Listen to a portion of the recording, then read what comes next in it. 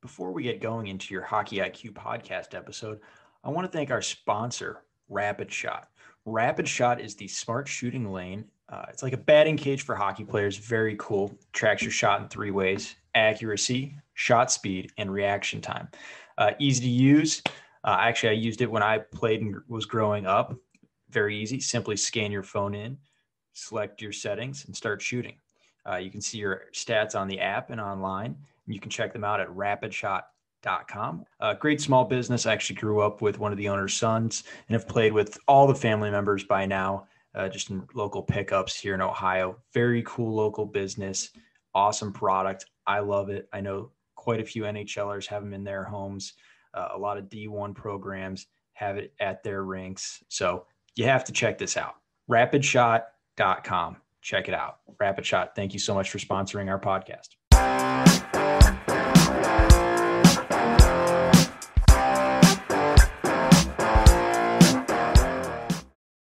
On the Hockey IQ podcast today, we bring on Wade Russell. Wade, long time coming, as we know here. Tell us what you got going on today, because I can't keep track of you, because it seems like you're always doing some good work.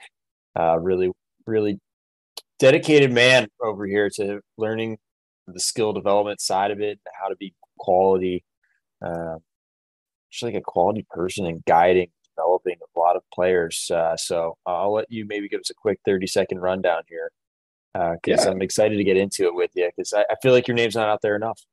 No, thank you. First of all, it's great to be here, Greg. Thanks for having me on.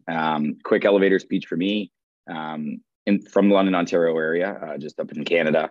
Born and raised here, kind of played all my hockey here, and then just kind of found my way into coaching under a guy named Dwayne Blay, who we've had on before, who's now a skill development consultant with the Detroit Red Wings. So he's kind of been a mentor for me for the last 12 to 13 years, both as, as a person, but as a coach. So learned a lot under him, and we have an academy up here that kind of operates in a few different ways that, maybe we'll get into a little bit later, but we work on the ice almost every day with players. We have a gymnasium where they're doing their strength and stuff. And then on the side, I'm also doing some assistant coaching with Western University up here. And recently did my teaching degree, which all has kind of come together very nicely, where I'm supplying coaching in the mornings, going to supply during the day, and then I'm back at the rink for kind of some team stuff and then some individual skills out in the community. So that's kind of the elevator speech about me, but I'm sure we'll get into a few more things, but that's kind of where I'm at right now. Awesome. Well, let's just dive right into it, because, this is the non-fluff podcast here.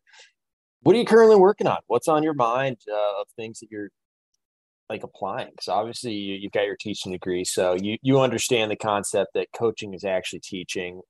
So we're already miles ahead of most people. So yep. What are you working on? Yeah, so I would say the biggest thing, kind of point blank, would be I'm really trying to develop, steal, share, combine ideas into really transferring a constraints-led approach to the ice, and really trying to rewire my brain to avoid just simply doing ABC progressions or regressions, and really trying to do a much better job of taking in the whole of the environment and environmental cues for players, and trying to use that as our starting point, our ending point for the majority of the skill work that we're doing. And a lot of that is inspired by the master's program that I did, where I learned a lot about, skill acquisition is the big academic term, but as we all know, it's skill development. And then as well, in my teaching degree, doing a little bit more phys ed, there's a big kind of section of curriculum where they use teaching games for understanding. TGFU is kind of the term. So that's a little bit more kind of popular on the education side with physical education and things like that. But that really opened my eyes, because I had to coach a grade 6 volleyball team, which I had never played much volleyball in my life before, when I was doing my teaching practicum. And so I said, you know what? They're grade 6. I just want them to enjoy volleyball and keep coming back for years later. I'm just going to teach everything through games. I'm really not going to pull many kids aside and outside of the odd, egregious movement that needs to kind of be corrected. And I just said, we're going to play a ton of games here. So that's kind of where my head's at, is pulling from other sports that I think are doing it a little bit better than we are right now. Hockey is, I think, a unique sport for a constraint-led approach. It's very quick, very dynamic. Outside of maybe face-offs, there are very few plays that happen in complete isolation, whereas, a volleyball serve or a basketball free throw are a lot more isolated. But it's been awesome. It's challenging. And the biggest thing for me, though, is it's very empowering to the players. When you do it right, you can really tell, because a lot of them are coming up to you and saying, wow, that was fun. I can't believe that 50 minutes went by so fast, because they're just they're in the practice, but it feels so much like a game to them in the situations that you're creating for them. Yeah, I think we need to dive into CLA real quick. And two, I just think it's amazing how the more people learn, especially at the top of the game, like even think about Adam Nicholas a little bit, or other guys like Dwayne and yourself, like everyone's kind of going away from technique work. It's less and less of a focus on technique. So, now I think the top guys of the game are really rolling their eyes whenever they see like 3 lines at the end of a rink and guys going through objects. And it's interesting to see that happen. And a lot of it has to do with the idea of perception, action, and that loop between, you got to be able to see it, be able to apply things, going through that learning process of not decoupling perception and pressure from, okay, now I need to take an action. What is the correct action given the situation, given the pressure, etc.? So that's the first thing. The second one is the CLA, as you call it, the Constraints-Lead Approach. You're more academic than I am, so I'll let you break that down as simply as possible for our listeners here who may have no idea what the hell we're talking about. No, and that's a great point in and of itself, because I do think one of the biggest issues that we're facing right now on the hockey side is on both sides. I think probably there could be a little bit more willingness to learn and be a little bit uncomfortable with the language and certain things. But at the other side, I do think academia does no favors in really actually distilling it to more simplistic principles. So I'm going to do my best today. This is one of the biggest reasons I'm excited to jump on here with you. I think the more that I can try to explain it is basically as possible, I think the more coaches we can get to buy in. Because when you really understand it, just from, again, a principle standpoint, the basics, it really is just, to me at least, a light bulb goes off in your head where you're like, oh, a lot of it, I always say to coaches, you're already doing.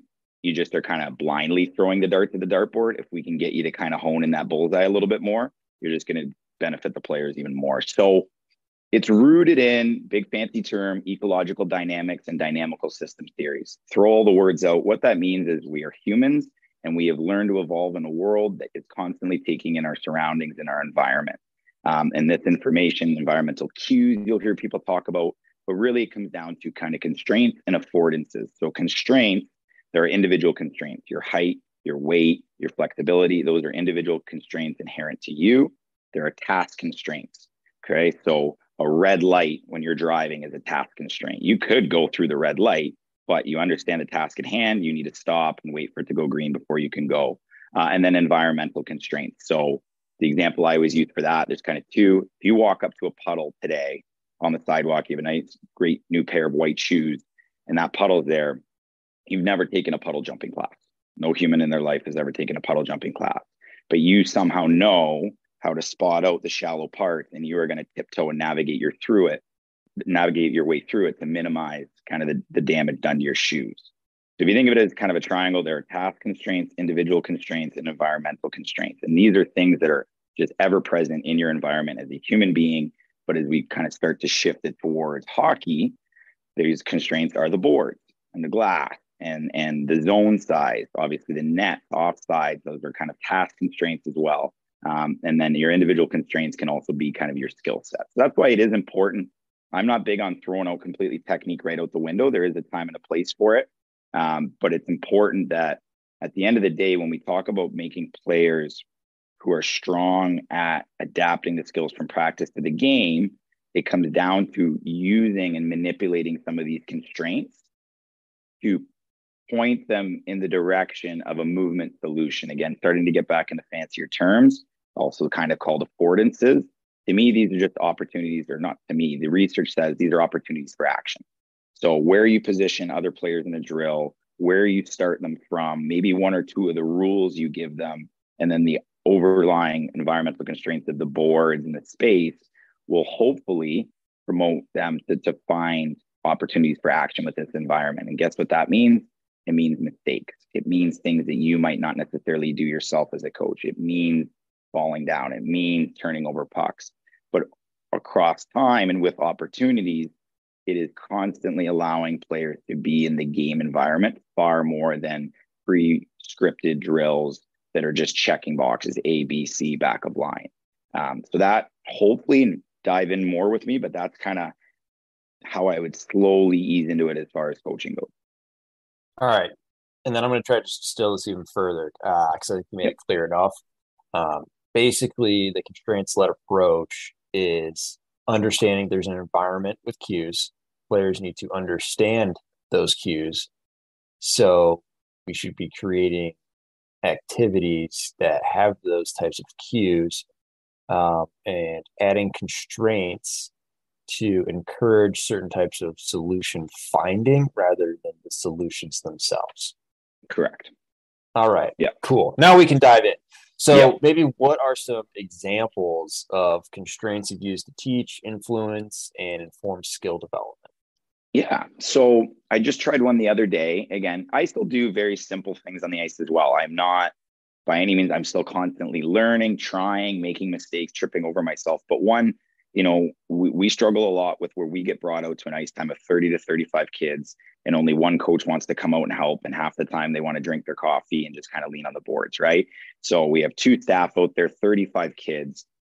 How can we provide the most value to them while still kind of picking the quantity box, right? Where we want quality, but at the end of the day, we got 35 bodies out there. So we still need to have them just math quantity and getting them touches. So say we're doing passing and I have, 16 kids in one end. It was the other day, had them paired up in pairs of 2, just passing back and forth. They were young. They needed to learn how to present a target, how to maybe cradle a little bit and smack it on their backhand. So we did a bit of this partner passing kind of from the dot lines just to introduce it. And I said, how can I en masse get them to think a little bit more about finding lanes as the passer, but even more, how can I point the player off the puck to get open a little bit without adding too much movement and too much kind of chaos for the young players? And so what I did was I went right down the middle of them and I sprinkled a bucket of pucks everywhere. And I basically just made kind of all this math junk all between them and their partner. And so what they had to do without me saying anything, I said, okay, keep passing. I didn't give them any further instruction to start with. And you started to see the puck carrier was kind of moving their body a little bit to try to find and align their stick and maybe their body with a bit of a lane to get that puck through. I brought the kids in after a little bit, and I'm a big believer in asking questions first. And I said, what's unique about passing? Is it a skill where it's just you, or is it kind of a two-way skill? And then they kind of go, oh, it's a two-way skill because you're sharing and giving a puck with another player. And I said, well, what can the player that doesn't have the puck do to maybe make it easier for them to receive the puck? And some of them have played a bit of basketball, a bit of soccer, and they start talking about getting open. So just by asking a question, I said, okay, let's go try that. They go back to their little spots, pucks again everywhere down between them. And then you actually start to see players kind of shifting and moving and getting open for one another. And then with time, they actually started calling for pucks. And I didn't even have to instruct all these things. Whereas normally I'd be out of breath by now. I'd be sweating.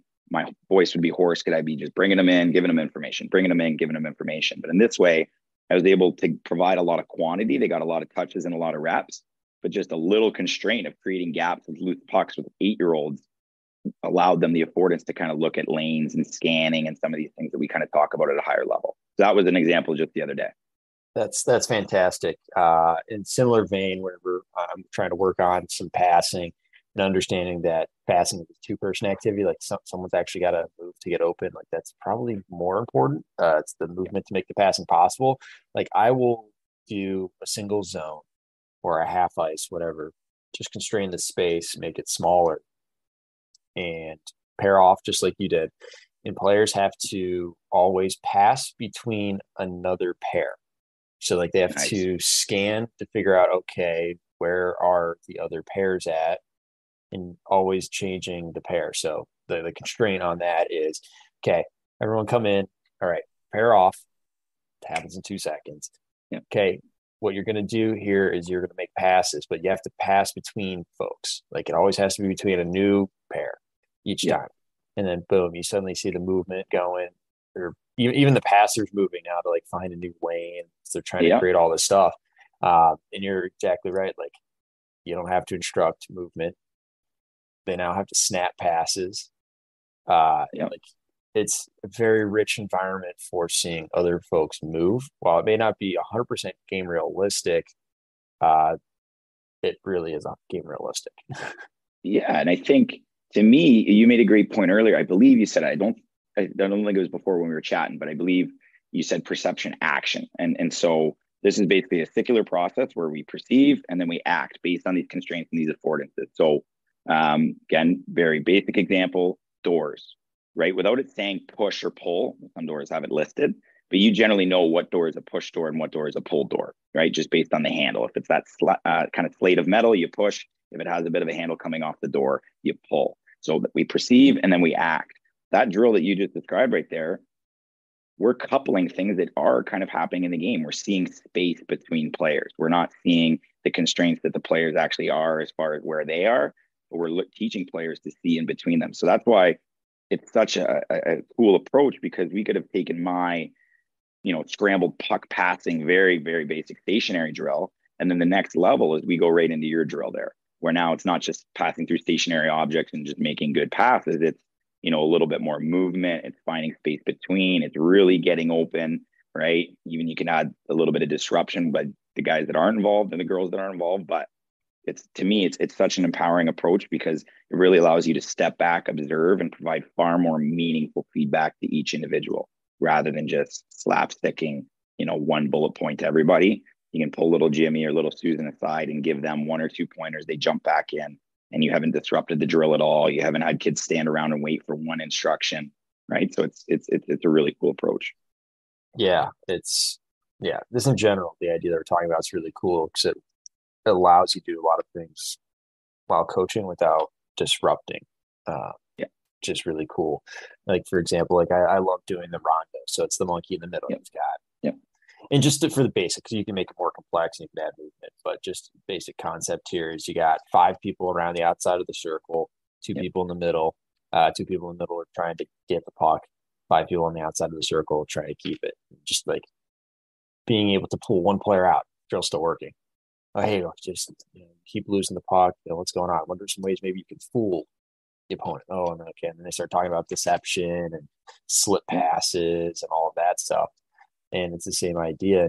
That could be even another level of complexity, right? Because like you're always trying to right match complexity with where the players are at. Like you don't want to make it too hard. You don't want to make it too easy. Well, sometimes you want to make it too easy. Sometimes you want to make it too hard. But that's a story for another day, probably. Just mentally, how do we want to handle the players? But absolutely. It's that concept of just adding constraints, adding these activities that influence the players. Like, are the players almost influencing themselves because they're finding solutions, which I think is the powerful concept there. Do you have any other examples? I'm trying to think of my own, but I'm really terrible at this. Just pulling them off the top of my head. But you mentioned it, and I'm like, boom, there's a connection. I got one. Yeah, no, of course. So another one that I'm all these things I'm trying. I'm just trying. So the other day I kind of tried one where, again, a little bit of a technique approach to start. We put X number of cones across a goal line and a blue line in the same zone. So say it's 4 cones across there. Those are our lines that players line up behind, and they're looking inward into the zone at one another. So they're looking both towards the tops of the circles, trying to make this as clear as possible for our listeners. So then there would be another set of 4 corresponding cones along kind of the midline between the two. So you end in total, say you have 16 cones, 4, 4, and 4. And basically these players end up sharing the cone in the middle, and they're just transitioning. They're just working on their pivots and a bit of movement and kind of feeling things out. And I said, this is great. They're moving better, but how can I get them to perceive and act and actually transition or not transition and go toes forwards on an angle in a bit of a one-on-one situation? How can I get them to just explore that without me over instructing? And so what I did was I took the middle cone that they had been sharing and I actually slid it down to the goal line. So now there were 2 cones down there that made a goal for each grouping. And so what I did was I put a player now up by the blue line, and I put one player that's in between that starts inside the goal on the goal line. And all that player did that starts in the goal is they skate a puck up a couple of strides, and they pass all the way up to the player on the blue line. And that player's blue line, only I gave them one task constraint. And I said, you need to skate the puck past that player and skate through the goal on the goal line. So you need to earn that ice. You're not trying to score a goal, as we know in hockey. You're just trying to score by skating and earning that ice. And I said to the player coming up and giving the pass, the one that's supposed to hopefully transition or angle, I said, you're just supposed to stop them. And so at the beginning, almost every single kid did what most kids do in one-on-ones. They charged right at them and went for the big kind of Hail Mary stick swing and just said, and then tried to charge at them, right? Knock the puck away. And every time the player blew past them, and And over time, I just let it happen. Normally, this is where, the coach in you wants to build a whistle and go, hey, you got to do this and do it exactly like this and just do that over and over again. But I said, you know what, I'm going to sit back a little bit. I'm going to observe a bit more. And then I'm going to kind of just go around one by one on all the players and ask them questions about why they handled it the way that they did or what they could have done differently. And with time, you started to see players got up in the play quicker. They started to realize I can't, kind of dilly-dally from the goal line, give a bad pass, and then hope to get my feet set in time. They got up there quick, gave a really good pass. And then they started to explore, okay, I can flip my feet and poke check. Some players were a little more comfortable with that. Other ones kind of bellied out a little bit and took a bit more ice and angled, especially. It was unique. The players that had the drill kind of structured more towards the boards where they happened to be actually started to use the boards a little bit more for an angle. And none of these things were things that I explicitly pointed at and said, this is what you need to do. They were just things that had come up through questioning and conversation, and other things that the drill just kind of slowly nudged the player into doing. If that makes sense. Yes, I love that.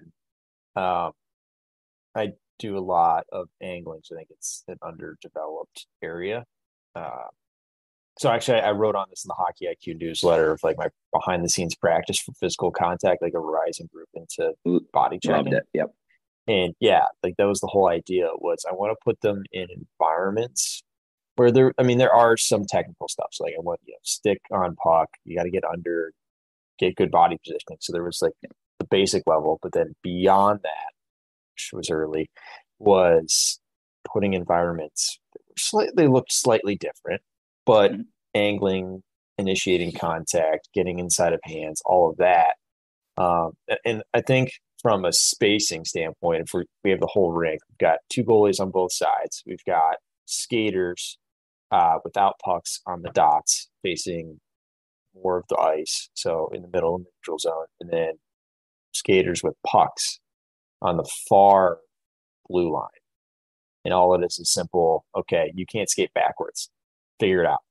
And just letting it go. Yep. And if there's something that's like, oof, that was rough, maybe I should go ask a question to that kid, or maybe I should be like pointing out to some players in lines. What if you took your puck and you skated directly at that person rather than just going straight down the wall?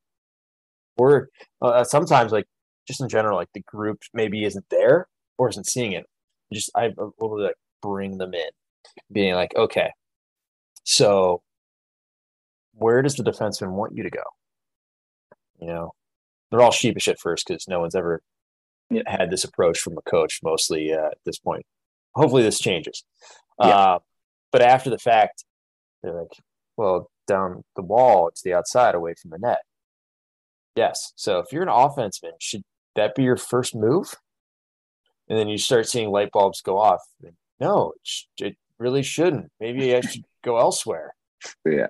That's awesome. So like, what if you like went to the middle first, or skated at the defenseman? What do you guys think about that?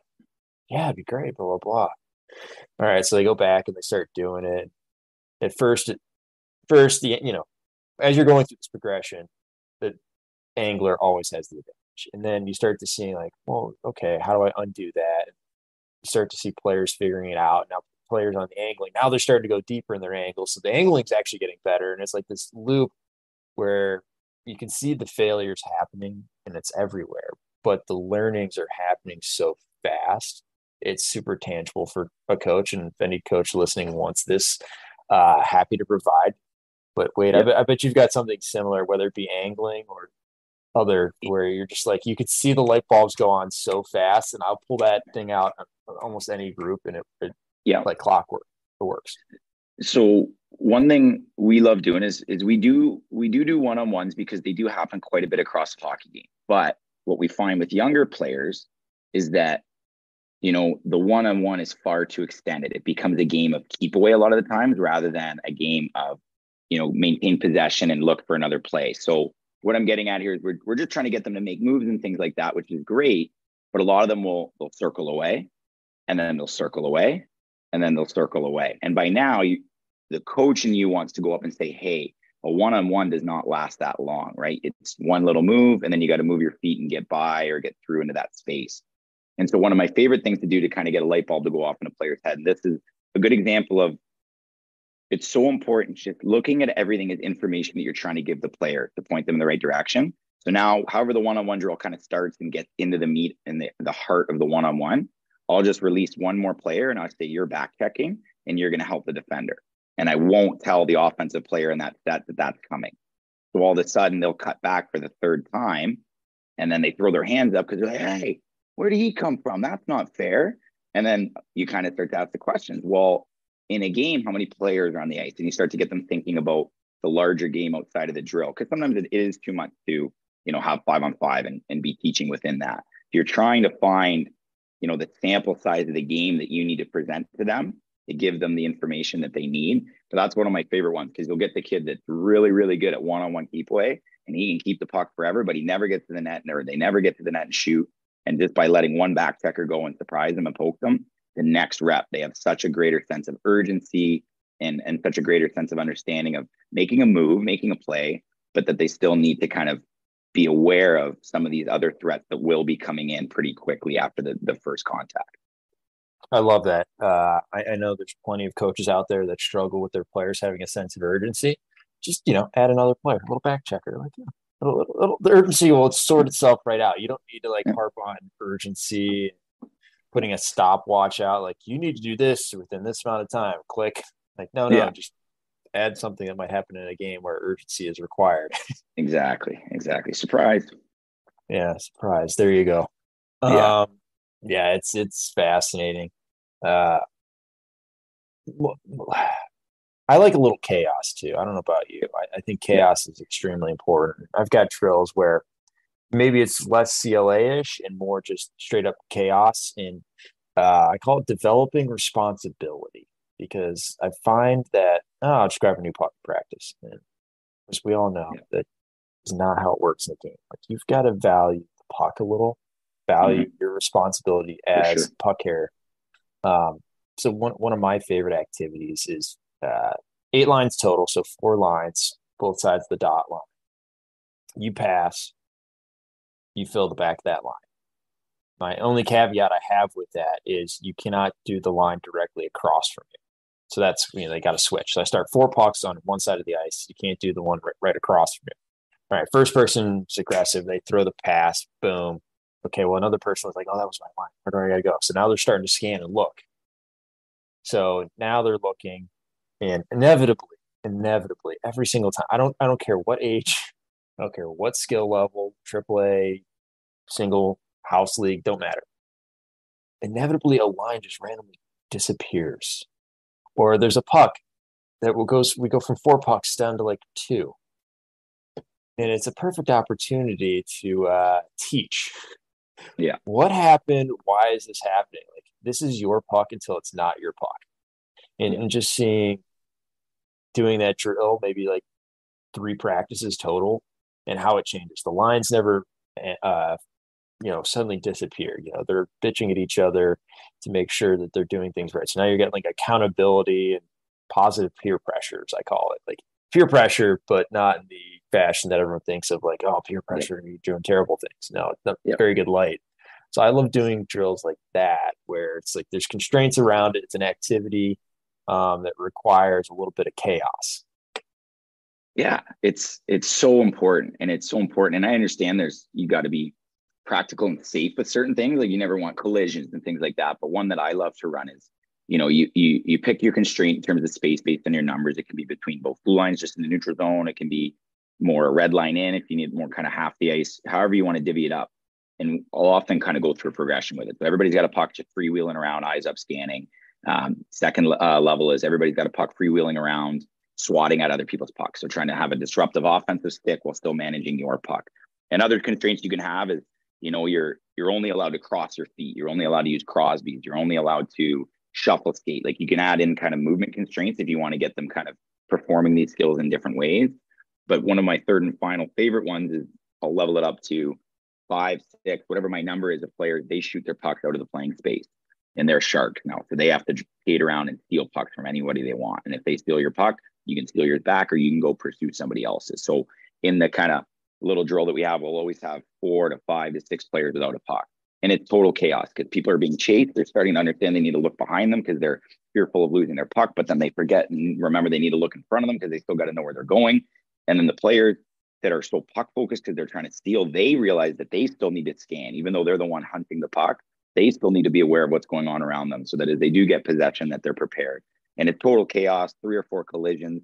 But I always pull them in. I ask them a question. I'm like, what did that feel like? Like, what did that chaos? Like, was that crazy? And they go, yeah. I'm like, well, what did that feel like? And they're like, a game. And I'm like, well, there you go. That's why we do those things. We want you to feel like you're in a game. We want you to, have the permission to make mistakes, but also the understanding that you're trying to learn from what's going on. How many of you, tried something and then it didn't work and then you tried something different and they'll throw their hands up and I say, that's what we want. We want you to explore. We want you to try. I always say, try, feel, apply. I want my sessions to go in an order where they're trying things, maybe a little more technical movement focused, right? Or sorry, feel, try, apply. So they're feeling things, right? Giving them internal cues, they're trying it out a little bit more contextually and then applying where it's, I'm going to give you the environment. Can you pick up on the cues, the reads, and do those things? So that's kind of starting at the basic level, which is a bit of keep away. But then we build it into, can you hunt the puck, steal it, and make a pass low to high out of the corner eventually, right? And that's kind of that stuff's fantastic. And I love where like you have to do like 2 activities at once in your head. You got to keep your own, and then you got to go steal. Same idea of like using multiple pucks in activities. And that whole progression that you can do with that. Super powerful. A lot of examples there. I think we can continue going for an entire episode, but I want to keep us moving a little bit here. For sure. The one thing that we've talked about quite a bit here is question asking. And I think the biggest thing holding back from coaches from being really good question askers is just the mindset. And I think the mindset is that players are buckets that need to be filled. And I think that's not the way we should be thinking about this. It should be more about like, okay, they're human beings. Kids are a lot smarter than we get some credit for. They're very observational. We should be able to pull answers from them. And okay, if they're really struggling, we can step in and maybe give them some ideas, still not giving them the answer, but stimulating the reflection and the searching for answers. Like it's so important in ourselves. Like you think about any kind of thing that you improve at, there's a bit of self-reflection and self-actualization of like, what's going on? What do I need to do? What are my personal limitations? And what can I find that works best for me? I think that when I introduce that to fellow coaches, like there's the light bulb moment for them is like players are not buckets that we have to fill. Yeah, you have a lot of thoughts on this. Yeah, and it's such a good point. And this is where the reason I've just become kind of a bigger proponent of the constraint-led approach is because it affords me more opportunities to do just that, to question, to prod, to explore with players. Whereas before, I was consumed by the way the drill worked, the way that it functioned, because I thought players were getting a lot out of it by doing it the right way and making sure the lines nice and tidy and organized and, kind of micromanaging to the point that I never actually did much coaching. It was just constant instruction, which are two different things in my mind. So when it comes to kind of questioning, as I've kind of come to understand it, I think there's tons of value for it at all ages. There's a lot of interesting research on it as an instructional method for kind of more elite learners. It really suits them well because by then I shouldn't say elite learners, like elite players, because everybody's kind of an elite learner really if you're providing them the right information. But what it does so well is that it allows them, they have a good skill set. When you're working with an elite player, like there's a reason why they're elite and at that level, whether it's junior, major junior, semi-professional or higher level pro. But if you're getting them to explore the space, they need to seek out the information themselves, right? It isn't black or white. It isn't, just do this because that's the right play. We could watch 17 wall sequences and neither one is the exact same as the last one. So questioning, I think it's such a great instructional method because it gets the player, as you said, to reflect. How many players just go to the back of the line, take handle the puck, think about the hot dog that they're going to have on their way home from the rink, and then jump back in the drill and they blink and they're done drill again without any of that reflection in there. So by getting them to reflect, we're definitely teaching them to do that. And then I love using analogies as well. So they're really good for intermediate learners because sometimes they have the skill or the competency necessary to improve in your sport or in your domain, but it kind of for them exists right now in another sport. So a player might be a really good baseball player and they swing a bat really well and shift their weight. And so by asking them, hey, I want you to step like you're swinging a baseball bat when you shoot a hockey puck. Say they're a righty and they swing right. So that's a really good opportunity to kind of use analogies. But what we're trying to do is we're trying to stay away from giving them explicit information of how-tos, and we're not trying to limit them. We're trying to, again, promote them to explore and have a lot of different opportunities for action. Love that. And I think another component to this that we're kind of talking about is like creating activities and drills where it's coachless. There's some activities you want to do, and I've yet to figure out how to like totally remove myself. Yep. But I'm definitely not like making the pass.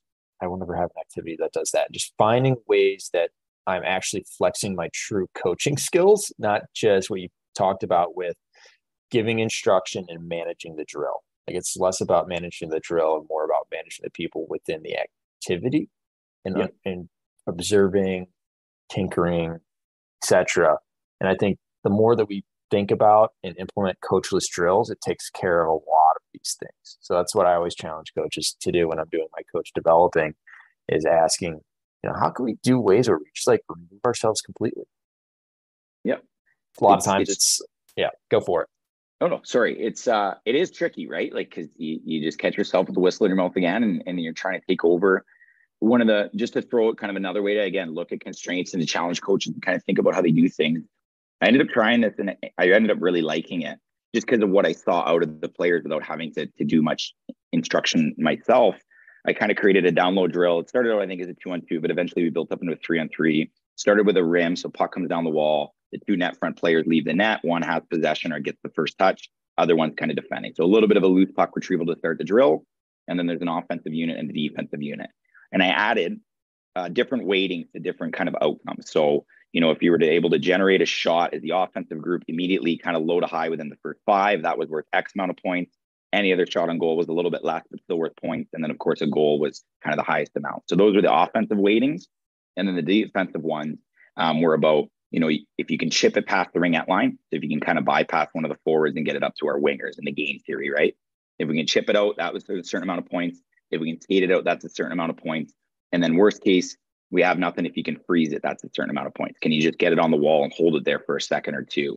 And again, in game theory, can we get our team to kind of come and support? And so I didn't say about how to achieve any of this. I just said, here's how you can earn points. I wrote it on the glass. They would kind of circle by when they weren't playing to kind of review.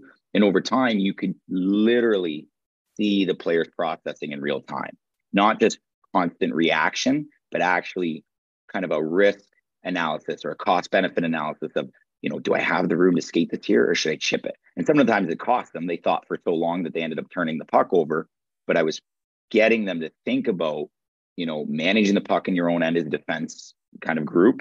And then as the offensive group, we kind of saw a little bit more quick strike offense. We saw way more interest in recovering loose pucks because they just wanted to get their points. They didn't actually care about scoring anymore, which was kind of a breath of fresh air for me. They weren't just worried about scoring goals. They were worried about generating chances because there was a lot of value there.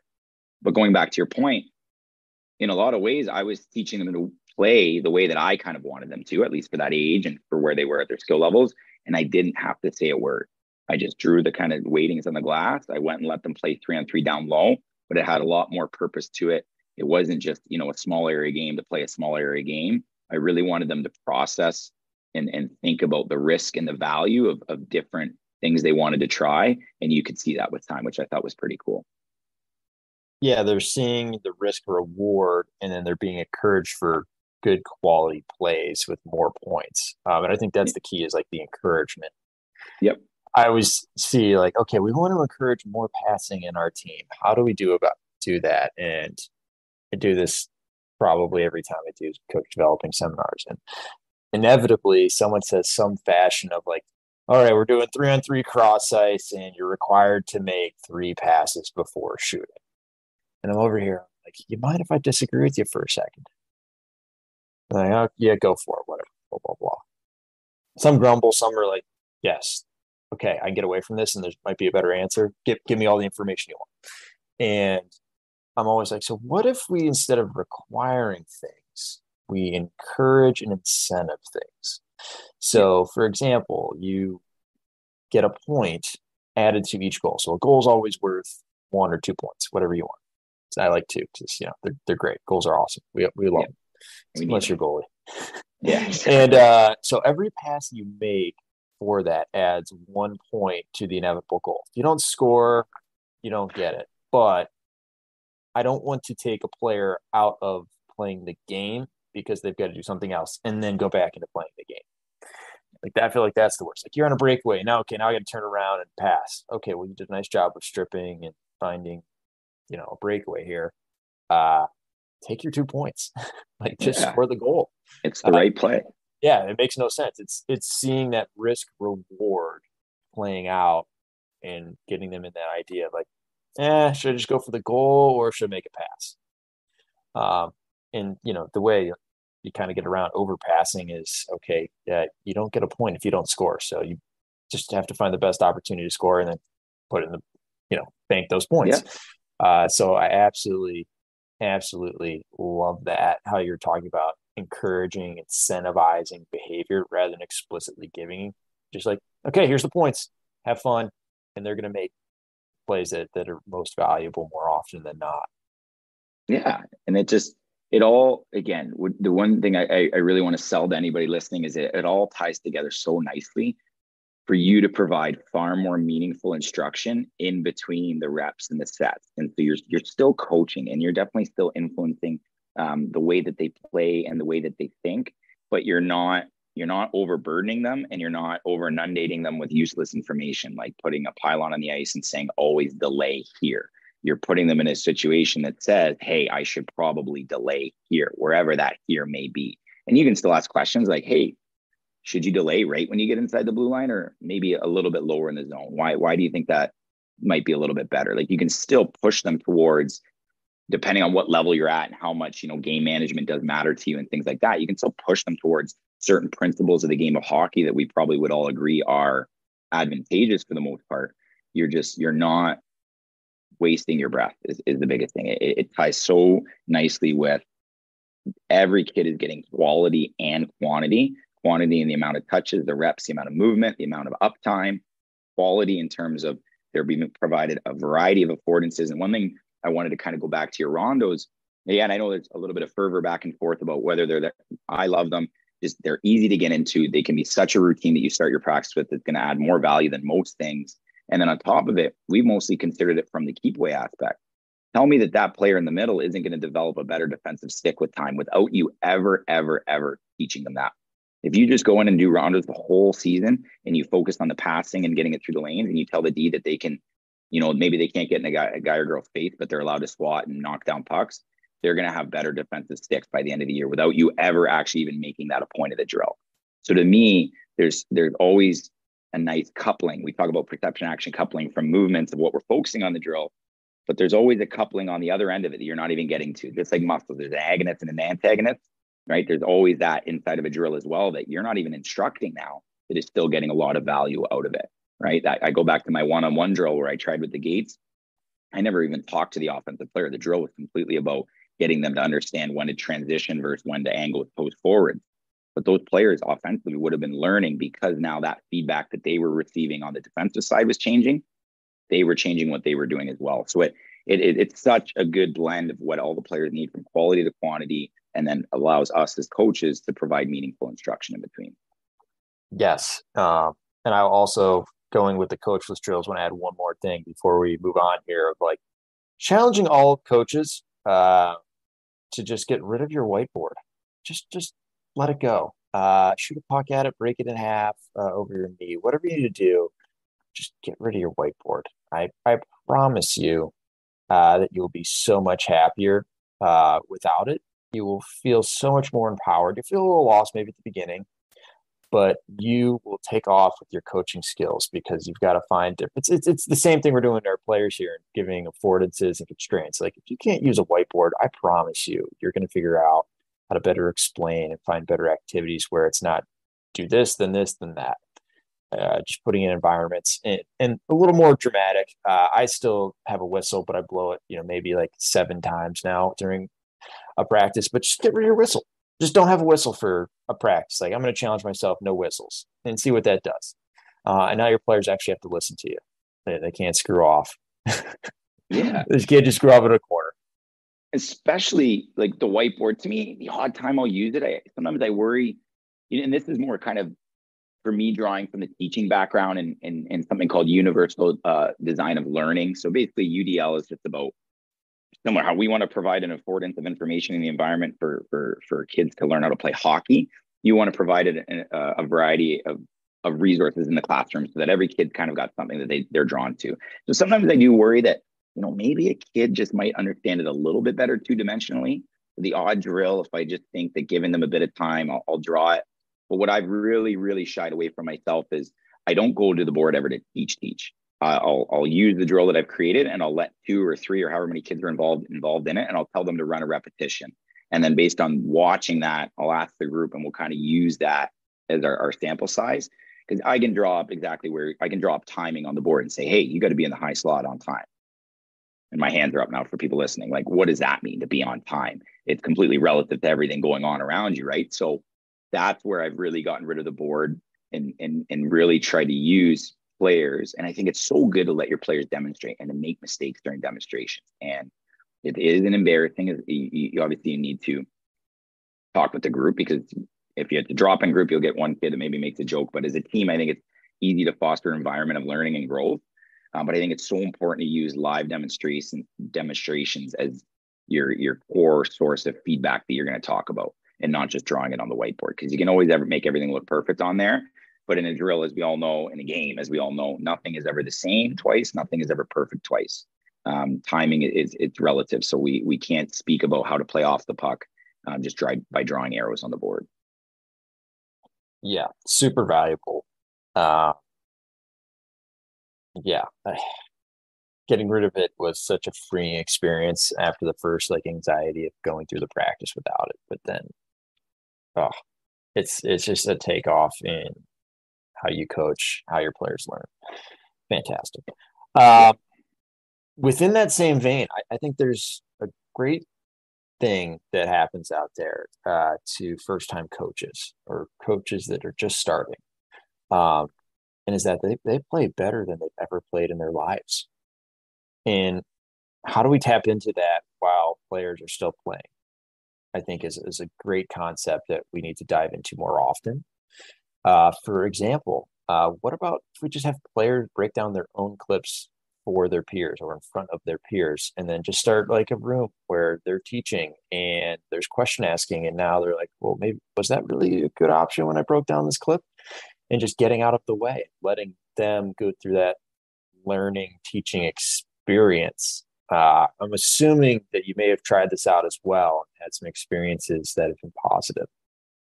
Yeah, I think it's so important. Like, we actually used to do it. It's so funny. Back in the day, I went to a hockey camp with, an old school hockey camp in the sense of the way the drills and everything worked. But the one thing they did was they would actually film us with like an old school camcorder. And then they would somehow burn it onto a VHS tape, and they would put it in the old school TV that they'd wheel in when you had a substitute teacher that day, right? And we would watch film, and the coach wouldn't break down the film. Kids would just chat about it. And again, it was us going through a drill. So there are things that you could now do to make it so much better. But it was actually pretty cool at the time, because part of hockey camp was you just be sitting there with like 20 of your friends and peers, and you'd just be talking hockey in like a grade 6 level. So whatever that sounded like, right? Like, but it was really cool. Just like we're chatting hockey. And what even I've started to do, working a little bit with our power play at Western and stuff, is I actually heard this first, completely stole kind of idea, but it makes so much sense. A few players I know in kind of the summer had mentioned Andre Trigney with Arizona Coyotes. One of the biggest things is he gets mad if they're doing video and nobody's talking. He wants it to be a conversation. He wants it to be a group effort. He understands fully that you're the ones that are on the ice. You're the ones that are making the reads. You're the ones that are seeing things. Don't let me tell you how to do absolutely everything. I can suggest certain things. I can instill certain things, right? And the players love that. Like, to have a voice, first of all, any autonomy that you can provide players is always going to empower them in such a good way. And then on top of that, it goes almost back to what you'd said about reflecting in the middle of drill. It's like getting, if we want to improve hockey IQ in any capacity, you got to think hockey. You got to be thinking about it. You got to be exploring ideas in your head. Just like if you want to become an expert in any subject, you've got to be mulling and toying with ideas and drawing from alternative concepts, right? And these all sound like big things, but in hockey, there's no resource left untapped, right? We hear about the stories of Crosby getting better at one skill in the summer. You hear stories about players seeking out. I'd heard a story this summer as well of Kucherov and Stamkos working on missed power play shots from the flanks and which pane of glass you hit where that puck would squirt to. And so they knew as the flank, depending on where it hit off the back of the glass, where it'd be popping through on their flank side when the one was shooting to the other. Again, crazy stories, but it all comes back to like, they're just exploring the game and what these different things that happen within it may produce and how to take them into advantage. Exploring the game. I love that word. Just exploring. That's what we're doing. Nice and easy. It's a game. Just a game. Just figuring it out. Game. And I'm all like, for me, I'm always now as an adult league guy, I'm like, okay, how do I make sure that I'm having a similar experience to my players so I'm not losing it? So I'm like, all right, I'll break down my men's league tape. One of the things I noticed was like recovers. Like, how can I recover more pucks?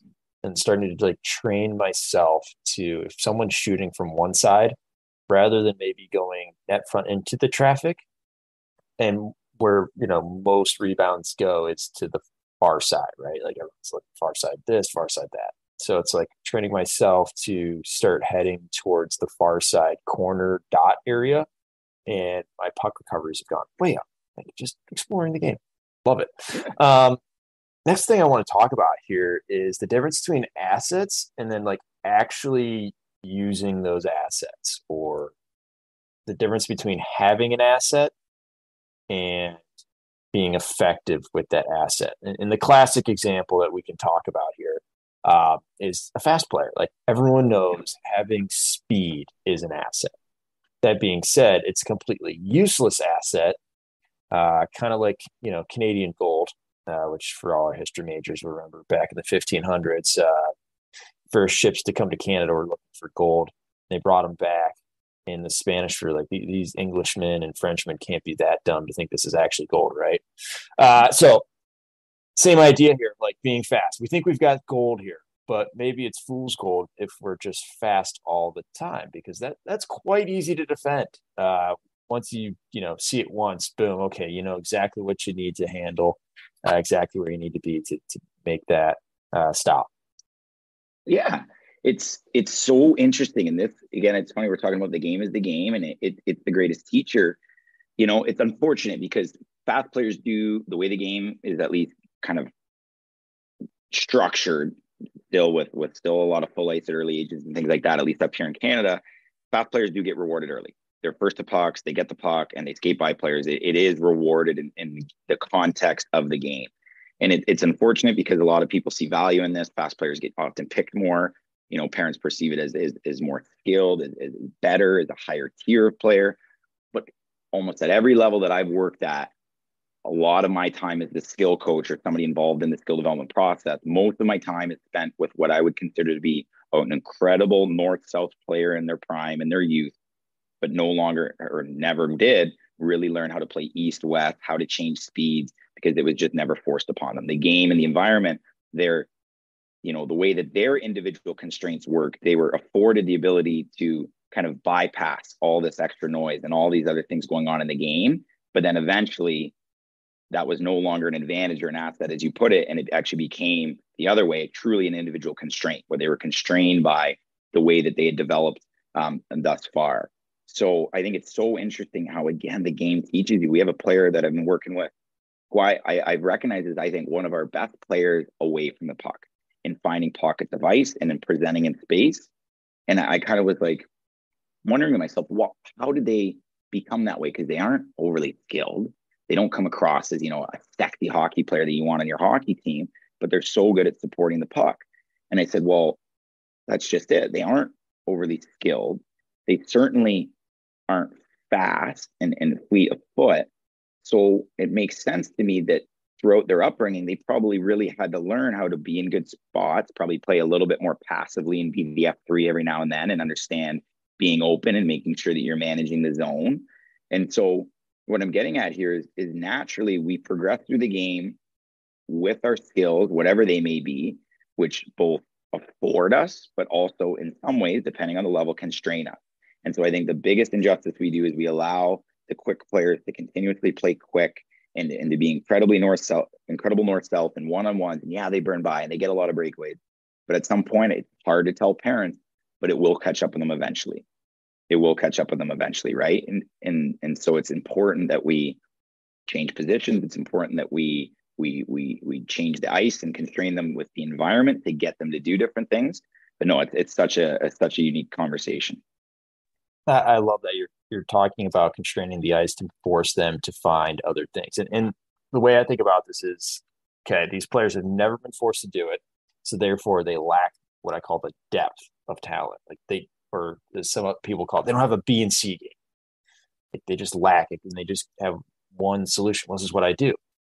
Well, sooner or later, unless you're, like McDavid, there's other things that are going to get in the way. People are going to catch up physically. And what happens when everyone else has the same abilities and skills and we bunch all of our fast players together and no longer is being fast an asset? Like, how do we constrain? How do we force? How do we squeeze? How do we press? And that brings us all the way back to our CLA, of course, on how we actually are developing talent. How are we developing players? How are we developing people? And I think that is the most important, is challenging them right, challenging them in different ways, having them find solutions of like, how can you use your speed? Oh, I need to slow down first, then go fast. I need to draw a player in and then burn them. Or my personal favorite with one-on-ones, we always forget about the stick, right? Like everyone's like, oh, one-on-ones, we'll keep practicing one-on-ones. Well, what are the elements that go into it? Okay, well, we need a speed differential. So draw them in and then you can use your speed. There you go. Or build it up early. And then two, we got to figure out how to defeat the stick. So now I'm having a conversation. How are you going to beat the defender's stick here? Maybe not going through is the answer. Maybe we just need to get around and throw it out an arm. Whatever it may be. Or like, okay, you need to push it into their triangle, push it out. Like finding ways to have conversations or forcing situations where you're going to start asking questions that's going to challenge a player. And this goes into a personal belief of mine. Like, you got to coach all of your players, but coaching the top of your roster, I think, is extremely important. And a lot of people shy away from it because, they can do things that the others can't, or they get away. But for me, I'm trying to prepare my players for the next level. And if they don't never get any coaching, or it may not even be coaching, which we'll just say mentorship. They don't get any mentorship. They get to a situation eventually where there's some adversity and they're lost for their wits because they just keep going back. Like, here's what I do, blah, blah, blah. And again, it comes back to, how do we add depth of skill to our players? How do we find ways to stretch and constrain and teach and pull things out of them rather than filling in the buckets, etc. It's a fascinating, it's not even a problem. It's like, it's fascinating in situation to sort wade through. Yeah, this is what we're in the nitty gritty. This is where we live, right? Is how do we truly influence behavior, especially for those players that, are really strong and adept at certain areas, and then they get to the next level and it's like they hit a ceiling, right? Those are the players that I love working with. How can we get you, to get that childhood dream of getting to that one more rung on the ladder? How can we get you there? And to me, you touch on a lot of things here, and I'll try to kind of go through it kind of slowly, and again, always tied back into the CLA and what it does. The reason we want the constraint-led approach is because the affordances, there's opportunities for action. And so what this is doing is, again, we're still pulling kids and giving them the odd technique feedback. And when I say technique, I mean technical, like giving them cues. Often with shooting, we talk about getting a good shape and getting your hands away from your body. So I'm still going to cue kids on that. It's not like I'm leaving them completely in the dark about how to do anything. Excuse me. And then as they go back into their drill, though, the drill isn't letting them necessarily shoot the same way over and over and over and over again. We're not repetition for repetition. Now, what we're trying to promote through the way we structure our drills, against keeping with the theme of shooting, is we want adaptability. And that is where a good dose of technique and a good dose of adaptability together, plus, affordances and environmental cues, that is what becomes skill. And that is what becomes hockey IQ, is you need to have it be adaptable.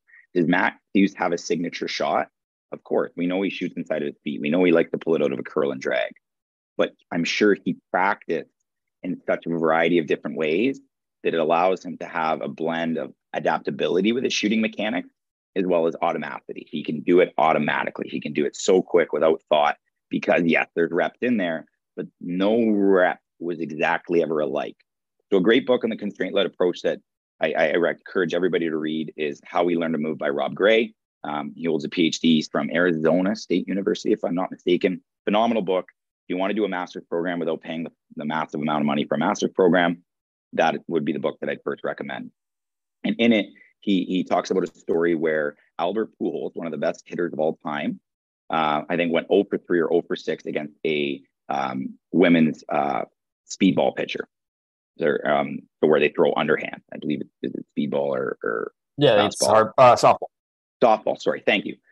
Went 0 for 6. One of the best hitters of all time, just hit 700 home runs, is one of the all-time greats, and didn't have the adaptability necessary, the perception action coupling, to be able to pick up on the movement cues of that softball pitcher versus the hardball throwers that he was facing in the MLB.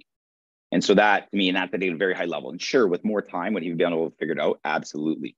But what we're trying to do is we're trying to give as much information as we can to the athletes so that they know when to pull their shot into their feet to shoot, when they know to push it around and maybe shoot with a bit more reach and range. So adaptability, technique together, to me, becomes skill. And this is why you start to see, whether you want to call it constraint-led approach or whether you just want to gamify, or gamification, I think, is another popular term that's coming up, drills, is why it's so important, because they're still being pushed into the use of a skill, but they're being challenged to use it in a variety of different ways, which over the long term allows them to be more adaptable in the game environment, that's what we need. Love that. I just call them coachless drills because I feel like gamifying. Yep. I feel like people kind of shut off sometimes, but it's the exact same kind of concept of like, how do you remove yourself? How do you make this work better? Yeah. And you're right on. Like, Pujols not being able to hit softball, which, should not have any issues with that. But clearly there's reasons why, and exploring these are absolutely fantastic, and figuring out how do we develop people and players better. So anything else you want to talk about? We've obviously been going for quite some time here. I like to try to keep these short, but this was just jam-packed with goodies. More just because we're on the theme of kind of thinking of drills. You mentioned, a north-south really fast player. I just had an idea pop into my head, and I said, hey, I want to try that. So I'm going to spitball the idea out there, and then we can kind of maybe call it a day from there. So I was thinking of, how would you create a drill where, you have a player that's really good north-south. So they're going to be fast up the wing, fast down the walls. Maybe you put a marking in the middle of the offensive zone that they're entering in. So we have often ringette lines that go across the top of the circles. I don't know if that's everywhere, but so let's say you put it right in the middle of the ringette line. So you're coming down the left wing side. I would challenge that player and say, with more pieces, say it's off the rush 3-on-2. How can we make sure the zone entry, though, occurs on the other side of the zone in between the cone and the boards there? So you're coming down the left wing side. How can we create the zone entry? So yes, he gained the blue, but how can we gain below the tops of the circles from the right side of the rink now? What do you think that player would do coming down the wall? What are some things they would try? Yeah, and the way that I would set this up is we need to change lanes. So however they figure that out, like change a lane, or like, okay, you've got 3 lanes, you've got 3 repetitions. You need to find a different lane each time. Something Perfect. like that. And just being able to simply constrain what they can do and have them explore. Maybe they've just gone down and, stay wide, draw in the D, and your third guy high, or drive wide and go to the net. Might have been their only 2 options. Well, now they've been forced into, okay, I can do that, but there's a whole sheet of ice we can explore here. That would be my thoughts on, is encouraging trying different things each time and seeing where it goes and how they're going to be forced, and they'll fail inevitably, and helping them through that, exactly, failing forward. And that's it right there. And the reason I kind of wanted just to throw that out there was it's kind of with the theme of what we've been chatting about. But that's, I think, what you and I and other coaches are doing. We're not thinking about it anymore with a whiteboard in our hand and, okay, how can I make this go exactly how I want? It's more, okay, here's what maybe I see in our group or in a player, depending if you're on an individual or team level. Here's kind of what I want them to do because they think it's beneficial for them as a player. How can I construct that now? That's kind of the thought process and the workshopping that I've been doing lately. And I'm always looking to refine it and get better at it. But it's funny. One of the first things I learned when I entered my master's was the quote they kind of used was begin with the end in mind. So start developing your portfolio from the first day so that you're ready on the last day. And that idea of begin with the end in mind is stuck with me in so many different areas of life and in sport. But I always start with the end in mind. What do I want the general outcome to be for our team, our group, our player? And then how can I construct backward what I need to put them in an environment that teaches them how to do that? Phenomenal. This was an unbelievable conversation. Wade, where can people find you? Because I feel like after this, everyone should be following you. Well, thank you. It's funny. I haven't dipped my toes too much into online stuff. It's something that I'm starting to look at, maybe exploring a little bit more, specifically kind of a constraint-led approach to hockey. But Wade_Russell, 2 S's, 2 L's on Russell is my Twitter at. Right now, I honestly just try to retweet and share resources that I kind of believe and stand by that I've kind of read through myself. And then I would also say follow the National Skill Development Association run by Dwayne Blay. As he stepped with the Detroit Red Wings, he stepped away from it for a little bit, but I'm hoping to become a little bit more involved with that. And on the content creation side, I'll probably put it kind of through there and maybe even do a podcast and things like that. So that's kind of where I would start there. NSDA, National Skill Development Association, and at Wade Russell, at Wade_Russell on Twitter. But no, I really appreciate you having me on. I think it's so cool what you're doing, and it's so valuable for people to hear kind of these perspectives. And, and I love that it's geared towards hockey IQ, because at the end of the day, that's just building good hockey players, right? Like that's what we're trying to do here. So I appreciate everything you do for the hockey community and wish you nothing but the best. Man, I'm blushing over here. Thanks, Wade. Appreciate it. Have a good day. Yeah, no problem. Yeah. Thanks, buddy. Appreciate it.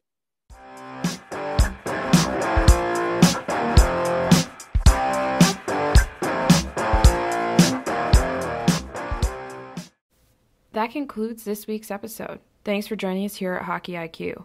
If you haven't already, take a quick moment to hit that subscribe button, give us a thumbs up, and drop a review. If you want to be a great teammate, even recommend us to a friend. You can follow us at Hockey's Arsenal on Twitter and Instagram. Check out the website, hockeysarsenal.com, where you can subscribe to the weekly newsletter. You won't regret it. Catch your buttes here next week for a brand new episode.